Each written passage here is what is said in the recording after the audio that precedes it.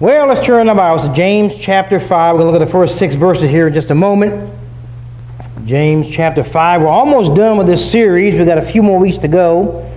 And then still praying about where we're going to journey next. Either be 1 Thessalonians or Philippians. So you pray for the Lord's wisdom there.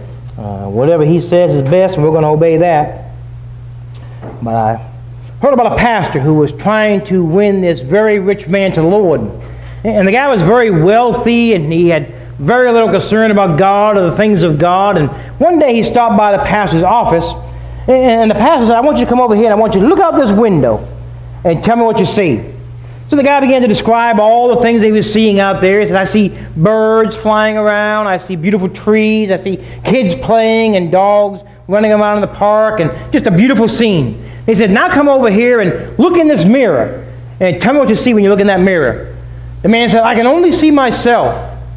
And the pastor talked to him, and he says, the mirror and the window are both made of glass, but the mirror has silver added to it. And when we begin to look at silver and things of the world, we can only see ourselves, and it takes the focus off of others, and we just see ourselves. Now, there's nothing wrong with having money, but listen now, it is wrong if the money has us. 1 Timothy chapter 6, verse 10 warns us, for the love of money is the root of all sorts of evil. Now, it doesn't say that the money is the root of all sorts of evil. It says the love of money is the root of all sorts of evil. And some, by longing for it, in other words, they desire it, they want money, having wandered away from the faith and pierced themselves with many griefs. And we talked about this before. We've got to be careful, because sometimes our attitude is, I just want a little bit more. I don't want to be a millionaire. I just want another $50 a week. But then if we had $50 more a week, we say, if only I had another $50 a week, then I could really do something. If only I could get another $100 a week, then I could do something. We want a little bit more, but we're never satisfied as long as we're longing for that money. And now, James has already warned us that the harlot that steals our affections from God is greed. He said up there in verse 4 that we love the things of the world, we want to become a friend of the world, we become an enemy of God, and he called us spiritual adulteresses. Now listen to this statement by Billy Graham. He said, if a person gets his attitude toward money straightened out, then almost all other areas of his life will be straightened out. Wow. Somebody put it this way, that money talks, I'll not deny. I heard it once, it said goodbye. Hey, in this passage, James is going to show us that money not only speaks once, but twice. It says goodbye when we die, but then on Judgment Day, it's going to say hello. So with that sobering thought in mind, let's examine this subject this morning, money talks. Money talks out of James chapter 5, reading the first 6 verses. Let's stand together all over the building as we honor and reverence the reading of God's perfect word. James chapter 5, starting at verse 1, reading down through verse 6. You following with me, or look up on the screen. The Bible says, come now, you rich, weep and howl for your miseries which are coming upon you. Your riches have rotted, and your garments have become moth-eaten. Your gold and your silver have rusted, and their rust will be a witness against you, and will consume your flesh like fire. It is in the last days that you have stored up your treasure. Behold, the pay of the laborers who mowed your fields, and which has been withheld by you, cries out against you. And the outcry of those who did the harvesting has reached the ears of the Lord of Sabaoth. You have lived luxuriously on the earth, and led a life of wanton pleasure. You have fattened your hearts in a day of slaughter. You have condemned and put to death the righteous man. He does not resist you. Let's pray together. Father, in Jesus' name, we ask you to speak to us now. Reveal to us what is our money saying about us and about our relationship with you. And Lord, we pray you'd help us to be generous, freely giving always, not only here in the church, but out there in the world as we come in contact with others and see various needs. Mindful that we never might like the more like Jesus Christ than when we're given. Speak now, and we will obey. For us in Jesus' name we pray. Amen. Thank you. You may be seated. Well, just a few thoughts, and we'll say a good deal about each thought. The first thing that James reveals to the church, is there coming troubles. Notice their coming troubles were declared in verse 1. He says, come now. That phrase is meant to grab the reader's attention, and it suggests urgency. It'd be like him saying, now look here. Or like when a preacher says, listen up, pay attention. He's already used this verse one other time. As I mentioned last week, the only other time this phrase is used in the New Testament is also by James, and is back up there in chapter 4, verse 13, where it says, come now, you who say today or tomorrow we'll do this and that. And so James has warned us twice now about the danger of focusing on money and ignoring God. He says, come now, you rich. And now before you say, hey, that's not me, he's talking to millionaires. We need to understand that all of us are rich by the world's standards. Most of the world today lives in an entire year on less than what we make in 1 week. So while we don't think, well, hey, I'm not rich, I'm not driving a big car, I don't live in a mansion, we need to understand that James is saying that we are rich by the worldly standards, and therefore he is speaking to everybody here today. Now, this passage deals with two main problems concerning their wealth. One was how their wealth was gained, but then the other was how their wealth was used. So James is warning us, be careful how you make your money, and be careful how you use your money as well. Now, James calls on the rich to weep and to howl. These words indicate the frantic terror of those upon whom God's judgment is about to fall. Notice that word weep there in verse 1. It means to sob aloud, to lament, to weep bitterly. It was used of Peter's weeping as he repented of his sin following his denial of Jesus Christ. And so he's saying that you ought to be bitterly broken. You ought to be weeping uncontrollably because of the coming judgment that is upon you. And that word howl means an intense grief. It refers to shrieking or screaming. The reason why they are weeping and howling is because of their coming miseries. That word misery describes overwhelming hardship. It speaks about trouble or suffering or distress. Because they loved money more than they loved God, James is saying they will suffer. The indication is that their troubles and trials and their judgment was inevitable and inescapable. Nothing they could do about it. It was coming upon them. Well, not only was their troubles declared, but James also goes on to describe them. Look at verse 3. He says these troubles are going to consume your flesh. It refers to judgment. There was a present judgment in that their decaying coins had decayed their character. Proverbs chapter 22 verse 1 tells us that a good name is to be more desired than great wealth. Favor is better than silver and gold. In other words, to be a person of integrity, to have a good name, is far more important than being rich. Now, it's not the issue of the richness, it's our character and what money can do to us if we don't have a close walk with God. We see a contrast between Abraham and his nephew Lot. Both of them were very wealthy, but we're told in the Bible that Abraham had a very close walk with God. He had a good, strong, daily, quiet time. He loved the Lord, and he became rich, but he maintained his faith and his character. Lot too became very wealthy and did very well according to the world's standards. But yet he did not have a strong, quiet time. We don't read about him spending a lot of time with God. His character was focused on things of the world, and therefore his character became that which was ruined. Ultimately, it not only ruined him, but it destroyed his family. Well, there's the present judgment. What about the future judgment? In verse 5, he says, you have fattened your hearts as in a day of slaughter. The picture here is of a steer being fed the best to fatten it up for slaughter. When you have cows and cattle, you want to make sure that they're as fat as possible, get as much meat as possible on them. And so he said, you're fattening your heart, and you're going to become more fatter for the day of the judgment, of slaughter. Now, like the steer, a person who loves money focuses only on the present, and doesn't think about the coming judgment. As that cow is eating all that food and getting fatter and fatter, he's not thinking to himself that one day I'm going to be led to slaughter.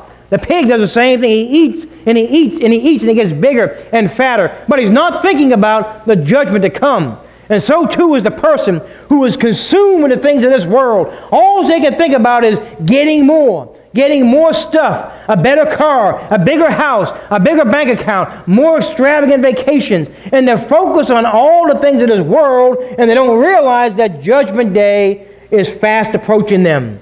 Now, James gives 3 witnesses that will speak out against these individuals on Judgment Day. He talks about their wealth in verse 2 and 3. He says, your riches have rotted and your garments have become moth-eaten. Your gold and your silver have rusted, and their rust will be a witness against you and will consume your flesh like fire. So he talks about their rotted grain, he talks about their ruined garments, and he talks about their rusted gold. And we'll talk about that in more detail in a minute, so don't worry about if you didn't get that down. But not only was there their wealth that's going to be a judge against them, but also a witness against them on Judgment Day is their wages. Look at verse 4. It says, behold the pay of the laborers who mowed your fields, which has been withheld by you, cries out against you, and the outcry has reached the Lord, the ears of the Lord of Sabaoth. So they withheld money from their workers, and that's going to be a witness against them on Judgment Day. But then there's also the workers themselves will be a witness against them on Judgment Day. And verse 4 it says, the outcry of those who did the harvesting has reached the ears of the Lord of Sabaoth. These workers were abused, they were condemned, and they were even murdered. Well, not only does James warn them about their coming troubles, but let's take it a step further. Notice their corrupted treasures. Their corrupted treasures in verses 2 and 3. Their possessions were worthless. Let's take a look further at their possessions and just why they were worthless. He started out with their grain, which was rotted. In verse 2 he says, your riches have rotted.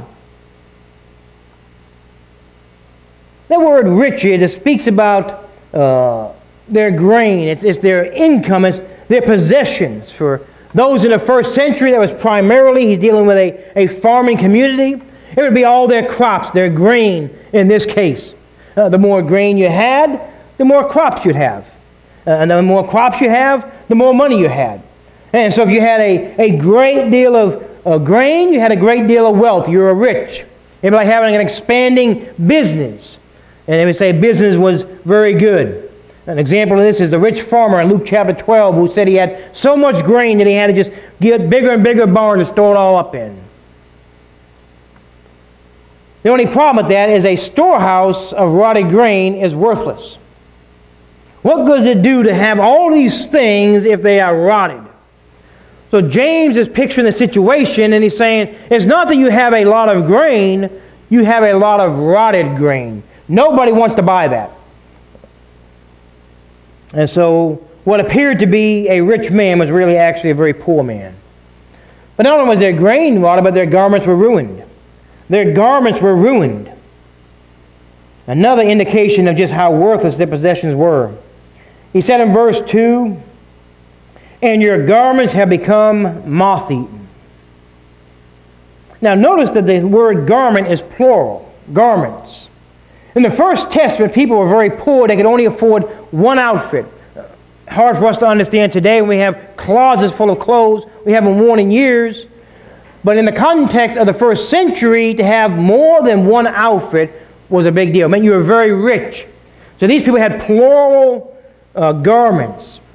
And only the rich could afford more than one garment.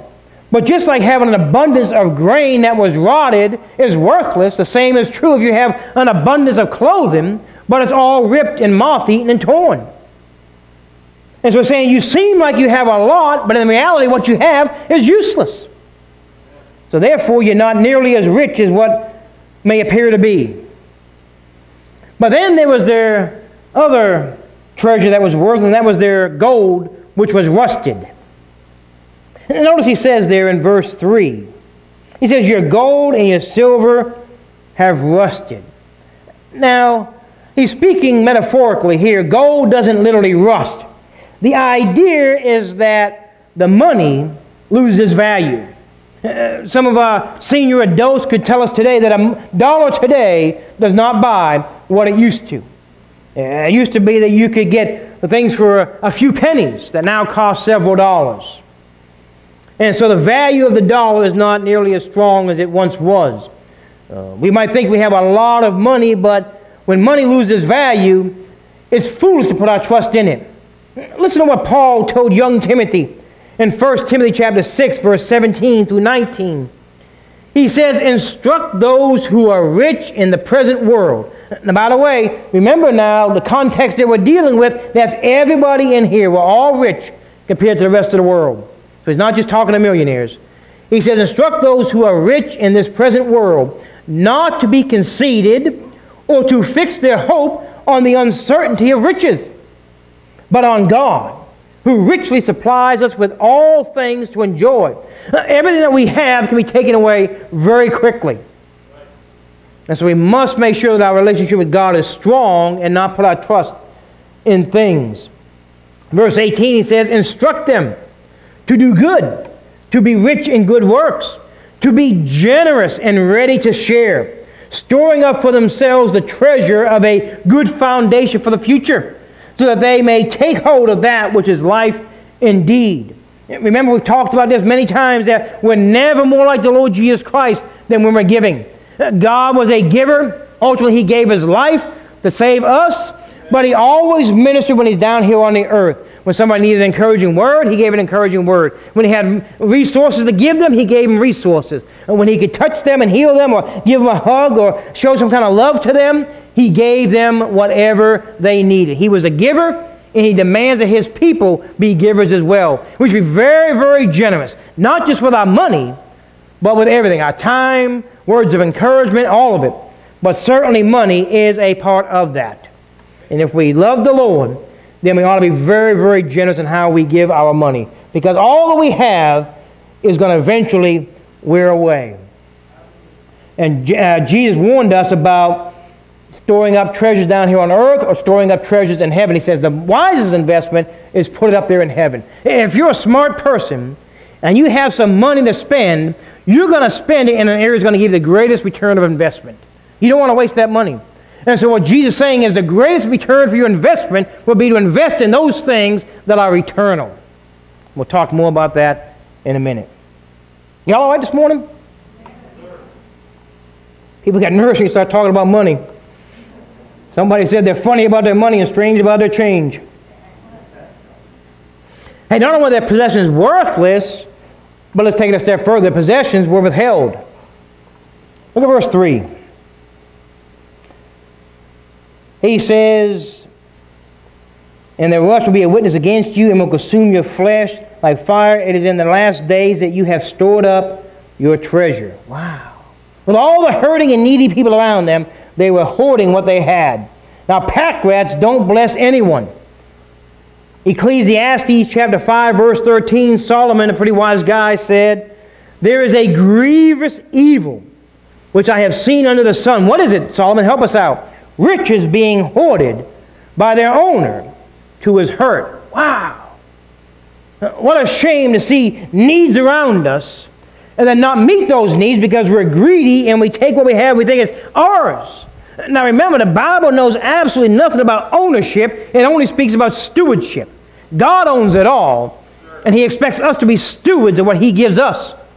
And so everything that we have, we should understand, God, this belongs to you. My house belongs to you. My car belongs to you. My money belongs to you. My business belongs to you. My very life and my time belong to you. How would you like me to use what you have blessed me with? And how can I invest in others to be a blessing to them and to let the light of the Lord Jesus Christ shine through my life, pointing others to God, who is generous and a very, very sacrificial giver Himself. And so he says it's shameful. In fact, John was even more strong than Solomon did. And he would say, if you see your brother in need and you have a way to meet those needs, how can the love of God abide in you? And the obvious rhetorical answer is, it does not abide in you. You don't have the love of God working in your life if you take what you have and you hoard it rather than investing in others. Now, he doesn't expect us to give the same amount of a check in the offering plate, or same amount of time. Some people have more energy, some people have more resources, some people have more money, but he does want equal sacrifice. So what we give ought to be sacrificial. It ought to, they say, give until it hurts. Really not a good saying, give until it helps. It ought not to hurt us to give. Y'all all right this morning?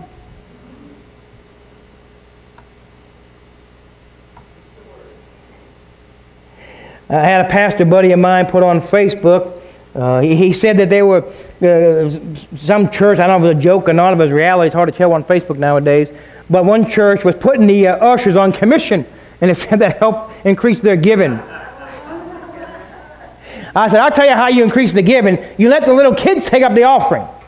And you know what they're going to do? They're going to stop at every single person.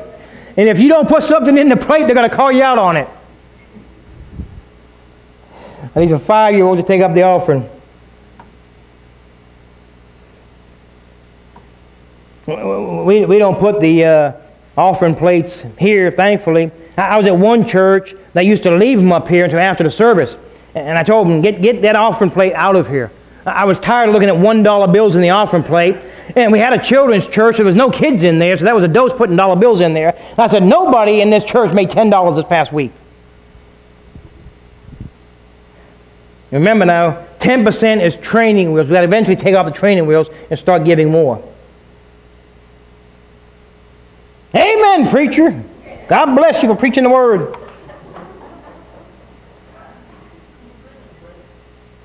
Hey, listen to what Warren Wiersbe said. He said, what we keep, we lose.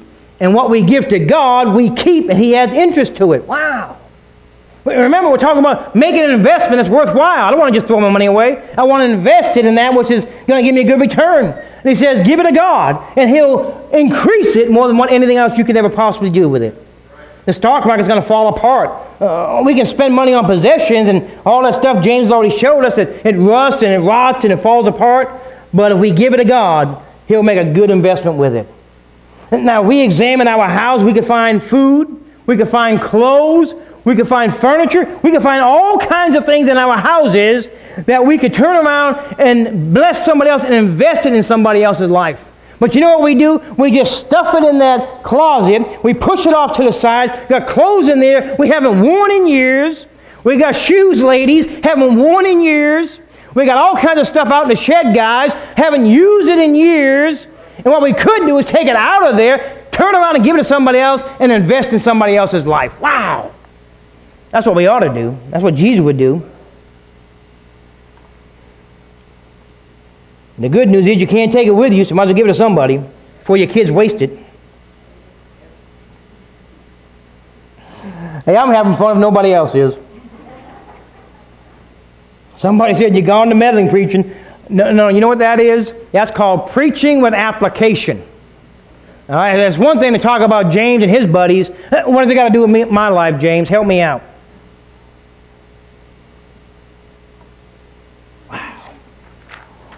Listen to what Jimmy Draper said, former president of Lifeway. He said, God never intended anything He gave us to be wasted, either by abuse, misuse, or lack of use. Everything He gave to be used. Wow! Every dollar you have in your pocket, God gave it to you to use it, and use it wisely. Every second of your life, God gave it to you to be used wisely. And we talked about it in Sunday school this morning, how Jesus says, time is running out. Take the opportunities that you have, take advantage of those opportunities, invest in others while you have the opportunity right now. We mentioned it last week. James warned us about the frailty of life. Just this past week, we had another tragic and senseless shooting in a school. These young children going to school, thought they had their whole life ahead of them, looking forward to graduation and moving on with life, and now their life is over.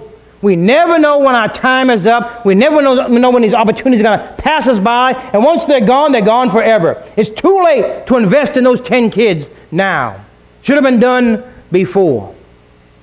And God is saying, I'm giving you opportunities, I'm giving you resources. Don't hoard it up. Use it to build the kingdom of God. Listen, God has not called the church to build a bank account. God's called us to build the kingdom. We must take everything we have and say, God, how can we use this to build your kingdom? Take my very life and all of my time and let me use it wisely in investing in others.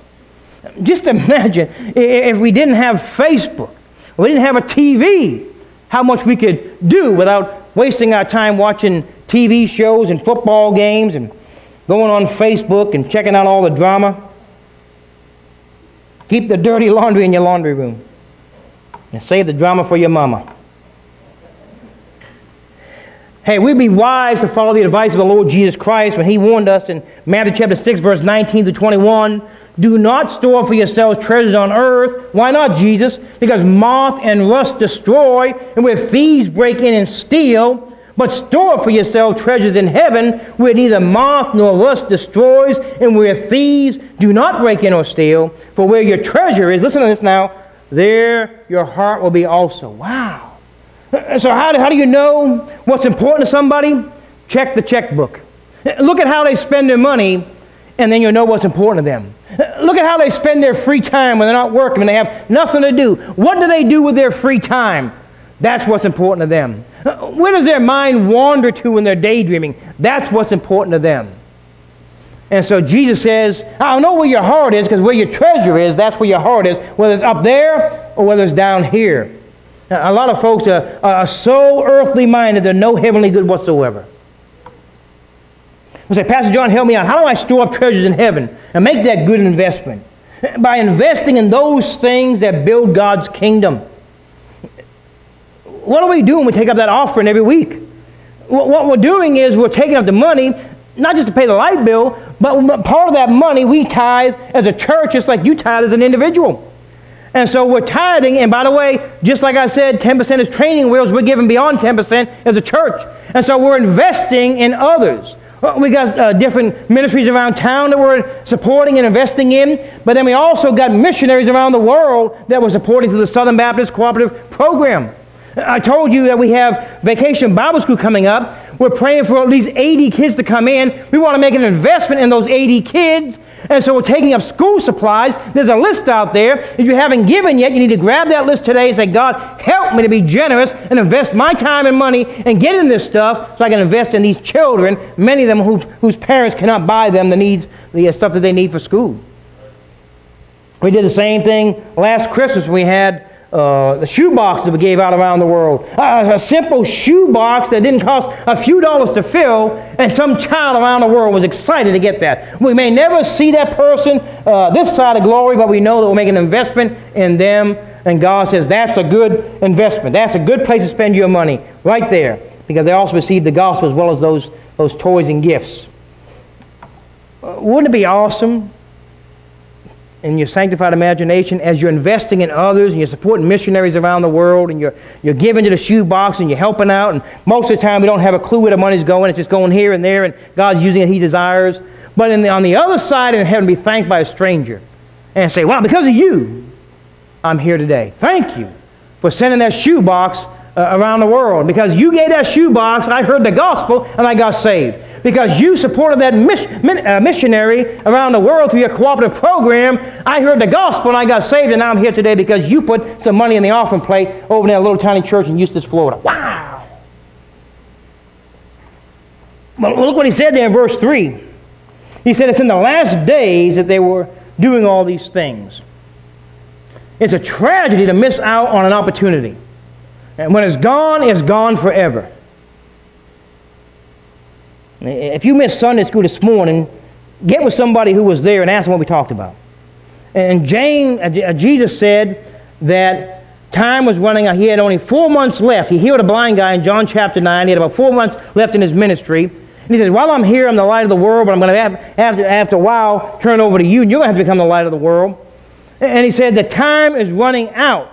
And we've got to glorify God and do all we can to invest in others while we have this time on this earth. And we got to say, God, we're wasting opportunities, squandering the opportunity that God has given us, because we're too focused on other things. And James is saying, you better check yourself, because judgment day is coming and it will not be pleasant for the church. The Bible says that judgment is going to begin with the house of God. And I think the church in America is in a lot of trouble. Well, not only we see there coming troubles in the corrupted treasures, but let's move on. What about their cruel tactics? Their cruel tactics. And James showed us that their tactics were very cruel in a few different ways. First of all, seen in their stealing. Look at verse 4. He said, behold the pay of the laborers who mowed your fields, which has been withheld by you. Now they did the work, but they didn't get paid for it. They mowed the fields, they did the harvesting, but they didn't receive their wages. They stole from these day laborers by withholding their pay. Now remember the context. We still have some day laborers around today, but most people get a job and they stay there. But there's still some day laborers today. And the same was true back then. These people would look for work. A farmer would come along and say, hey, you three come with me. I got some work for you to do. And he put these people to work. And they did the work, James says, but they didn't get to pay for what they did. Now these were Jews he's speaking to primarily. They knew what the Word of God said. Leviticus 19:13 says, you shall not oppress your neighbor nor rob him. The wages of a hired man are not to remain with you all night until morning. They had a responsibility at the very end of the day. When that person finished up the work and the sun went down and said, okay, the work day's over, they would give them the pay right then and there. Most of us today are paid weekly or bi-weekly, but when that payday comes, it is a boss's responsibility to make sure you got that paycheck in your hands. And he says, don't you let that sun go down and you tell the guy, hey, I'll pay you tomorrow. You pay him today, the Bible says. What does that mean for us? Because some of us here are business owners, but not many. What he's saying is, if you're a business owner, you got a responsibility to pay your workers. Pay them fairly, pay them generously, give them bonuses when it's appropriate and business is good, and make sure that your checks don't bounce. I had a guy one time I was working for up north. He's a landscaper, and his checks would always bounce. So I finally told him, I said, listen, buddy, you're going to go down to the bank with me, and you're going to cash this check, or I'm going to find another job. I said, all these other guys might have to deal with that because a lot of them were in jail. They had no license. They were on drugs. They couldn't get a job anywhere. I said, but that's not going to fly with me. So you make sure I work hard all week. I do exactly what you tell me to do. And when the week comes, that paycheck better cash. And he had constant problems because he mismanaged his business. And he was himself on drugs and everything. I didn't stay long in that job, but that's another story. But we must make sure that our workers get paid and that we honor what we say we're going to do. But what about the rest of us that don't have a business? When you have a bill and that bill is due, pay it. Pay it on time, every time. When we don't pay our bills, we look like a deadbeat and we give a bad name to the Lord Jesus Christ. It's a disgrace and a shame for a Christian to let those due dates go by and then say, well, I got a few extra days. You know, it says it's due on the 1st, but they give you about a grace period of 4 or 5 days. In emergency, God understands. Very, very seldom that should ever happen. But if we manage our money properly, when that bill comes in, pay it. When I get mine at the beginning of the month, I don't care if it's due on the 22nd. I say, let's go ahead and pay them all right away. I'd rather pay early than to pay late. I don't want anybody to owe me anything. I'd rather be the other way around. I mean, for them to, not for me to owe them, but for them to owe me. I don't want to ever be in debt to anybody, whatever I have. And so if you got bills, pay them. Filing bankruptcy is a disgrace to the Lord Jesus Christ. Listen to what Proverbs chapter 3, verse 27 and 28 says. It says, do not withhold good from those to whom it is due. When you owe somebody something, give it to them. When it is in your power to do it. He understands that emergencies arise, things come up. You just can't help it. But that's, again, very rare case. He says, do not say to your neighbor, go and come back tomorrow, and I will give it when you have it with you. He said, if you don't have it until tomorrow, give it to him tomorrow. As soon as you get it, give it to him. But if you have it now, don't tell him go home and come back later. Give it to him now. Don't just put off bills because you want to go out and spend money at the restaurant and in the movie theater and spend all your money on entertainment and then say, now I can't pay my light bill. Pay the bills when they come in. If we manage our money properly, we would do a lot better than what we do. Now, greed makes us withhold our money. An example of that is Ananias and Sapphira in Acts chapter 5. They were asked a question. Okay, you sold the land. It's your money. Do what you want to do with it. You want to give an offering above and beyond your tithes to the church? We're glad to take your money. We got some needs around here. They want to invest in other people that were hurting. But then Peter asked him the question, is this the amount that you sold it for? The Holy Spirit had revealed some things to him. Well, Ananias lied about it and said, yeah, that's the amount. And James said, you sure you don't want to change that story? Peter told him. And he said, nope, that's what we made. Okay, guess what? You lied. Not to the preacher, you lied to God. And the Holy Spirit struck him down right then and there. Then his wife came in a little while later. They were still carrying his body out. And he asked her the same question. How much did you sell that land for? Are you sure that's the amount? You want to change your story while you got a chance? No, that's the amount. Well, guess what? You're going the same way your husband went, and there he goes, and you're going right there behind with him. Wow. Hey, aren't you glad God doesn't do it like that today? But listen now, don't think that God has somehow become soft and weak over the years. Just because he doesn't give that kind of punishment immediately right now does not mean the punishment is not coming. James is saying your punishment is coming. It's inevitable. It's inescapable. It's going to happen. Wow. So God knows. And it's because of greed that we say we want to do all these things. It's amazing how folks say, well, I can't tithe, but yet they have plenty of money to go out to entertainment. Well, their cruel tactics are seen in their stealing, but also by their selfishness. Notice their selfishness in verse 5. He says, you have lived luxuriously on the earth. They're doing just fine. Got a nice house, got lots of food on the table, and they're a life of wanton pleasure. Wow. You have fattened up your hearts in a day of slaughter. They lived a good life at the expense of others. Now remember, the reason why they're so rich, because they took the money that should have belonged to somebody else and they kept it. Luke chapter 12, verse 15 says, then he said to them, beware and be on your guard against every form of greed, for not even when one has an abundance does his life consist of his possessions. Wow. Then Jesus warned us very soberingly in Matthew chapter 16, verse 26. He asked a very important question.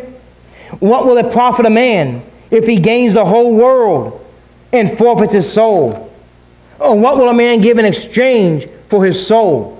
What good is it if you could have all the money of the world? If you could have everything your heart ever desired, the best car you could ever want to get, the best house you could ever want to get, vacation homes around the world. What good is it to have everything that your heart desires, and yet you don't have a relationship with God, you're not storing up any treasure on the other side, and you don't know the Lord, and you forfeit your own soul. Wow. Hey, that's a cost that is far too high. And we may not take it serious down this side, but on the other side, we're going to say, I wish I had taken that a little bit more serious. Well, finally, their cruel tactics are seen in their suing.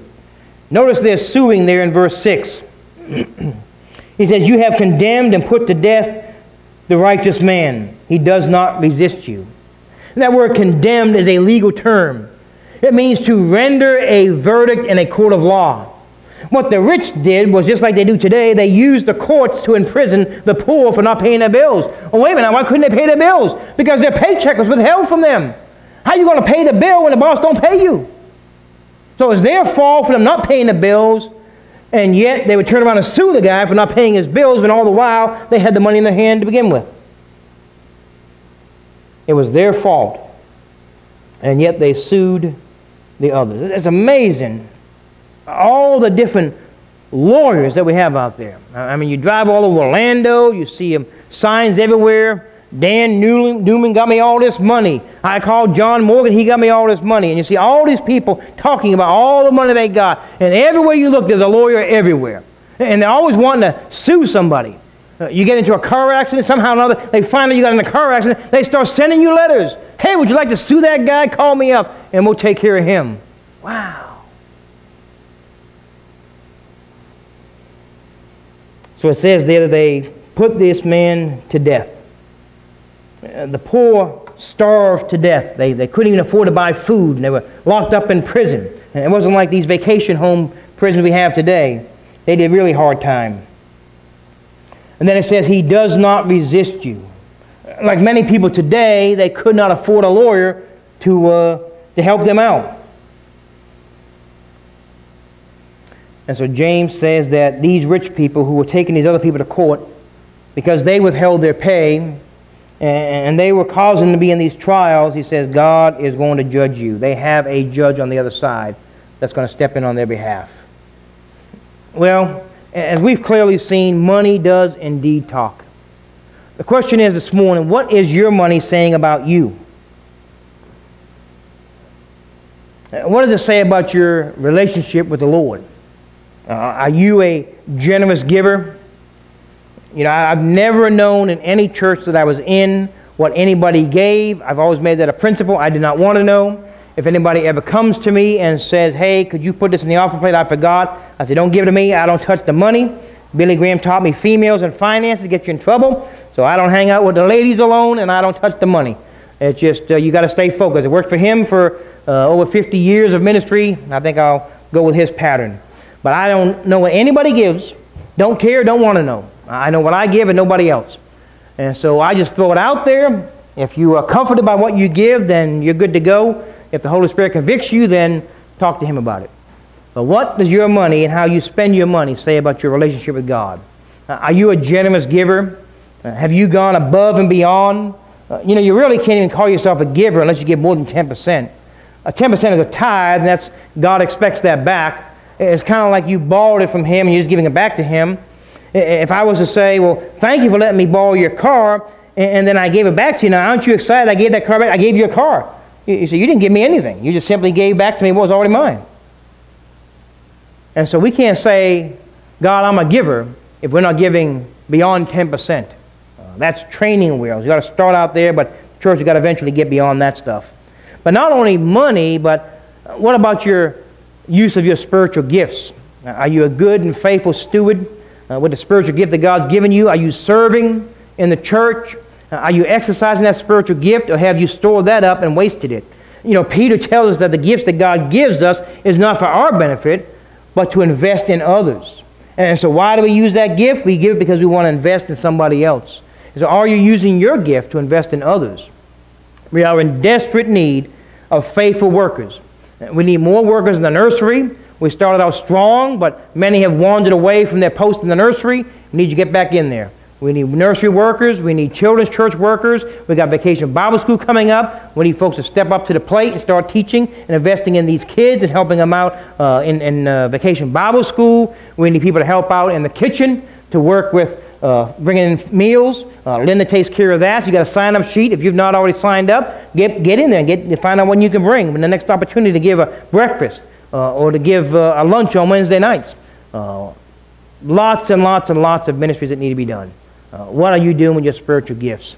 And then what are you doing with your time? Are you storing up gifts, treasures in heaven by the proper use of your time like the Lord Jesus Christ, living in light of eternity? Or are we just squandering and wasting our time? Once the opportunities are gone, they're gone forever.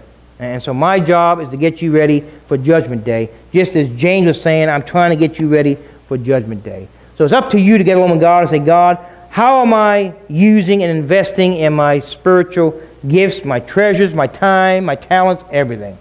And then let God worry about it. All right, let's stand for prayer. Our praise team is coming. We have an invitation picked out. The altar is going to be wide open. God has been moving in people's hearts. Here the last few weeks, the altar has been overflowing. And I would encourage you today to come to the altar. Maybe you don't normally use the altar, but today would be a good day to do that. Maybe you say, you know what, I can't really get down on my knees down there at the altar. You can do like some do and just come down and stand at the altar. You say, why do I got to go down the altar? Why can't I just stand right here and pray? You don't have to. But it just sets a tone that you want to come and talk to God and get alone with God and just focus on Him and nothing else around you. So I would encourage you to come to the altar and say, God, how am I using my money, my time, my talents that you have given me? I'm not an owner of anything. God, you own it all. And I'm just to be a good steward of what you give me, even my very life. Let's pray, then the altar is wide open. Father, in Jesus' name, we thank you that your word warns us and speaks to us in every area of our life. And Lord, thank you for these warnings that we might get right with you before it's too late. And Father, I pray that you would speak to each individual here. Lord, I know we have some hard workers, some faithful and generous and sacrificial givers, but Lord, you know every person's heart. You know what they are doing and what they could be doing. And so, Lord, I pray that those who are giving and those who are faithful and those who are workers will be encouraged, will continue to do more. And Father, I pray for those who have not yet embraced the idea and the desire to give and to serve. Lord, I pray you'd help them to get on board with the rest of us. And Father, we pray that you would change every heart in here today.